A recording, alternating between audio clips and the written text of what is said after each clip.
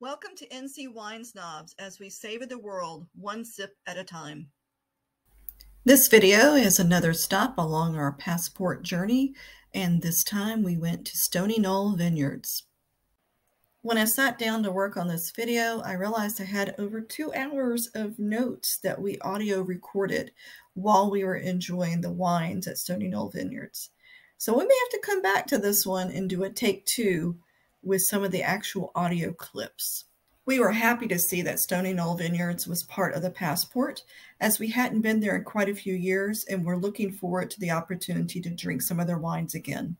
We picked a table off to the side. We had ordered our wine at the bar, and we have a rather large tasting to go through. We did 2 tastings for the passport, which was 6 wines each, served up in muffin tins.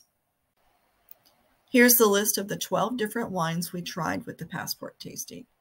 The 2018 Chamberson was tannin forward, acidic, some berries, no smoke or leather flavors. The blend of the 2018-2019 Chamberson had berries in the nose. It was smoother than the 2018 alone and had some fresh red fruit flavors. The 2018 Cabernet Franc had ripe red fruit flavors and subtle cocoa. The 2017 Syrah had a little bit of pepper and a smoky nose. The 2017 Merlot had lots of pepper. It was bold and not fruity.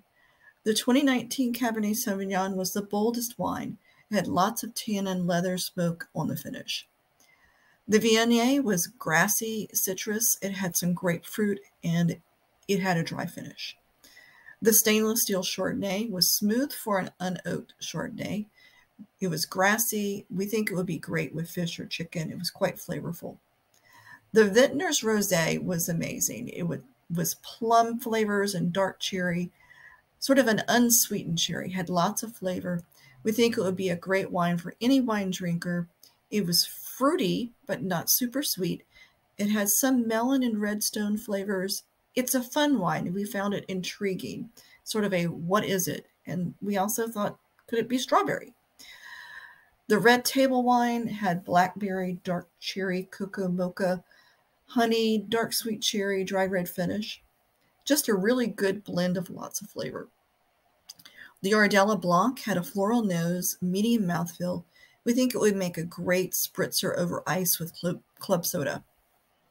The Late Harvest had a port nose to it with some smoke, some prune flavors, smoke and honey. It seems sweeter than a port. It had some raisins and possibly prunes soaked in honey is what we felt for the flavors. That Late Harvest was amazing. In addition to the 2 passport tastings, we decided to try the private stock reserve tasting at Stony Knoll. We tried the 2014 Cabernet Sauvignon, the 2014 Cabernet BBC Parts, and the 2019 Chamberson. The 2014 Cabernet Sauvignon had a little bit of pepper on the nose, some earthy flavors, some tannin. It was light-bodied and dark in color. The Cabernet BBC Parts was Cabernet Sauvignon, Cabernet Franc, and Merlot. It was mellow in flavor, it was fruit-forward, and had a lot of legs on the glass. The 2019 Chamberson had some tobacco, smoke, and leather aromas to it, and raisin flavor without being sweet. It would make an excellent steak wine.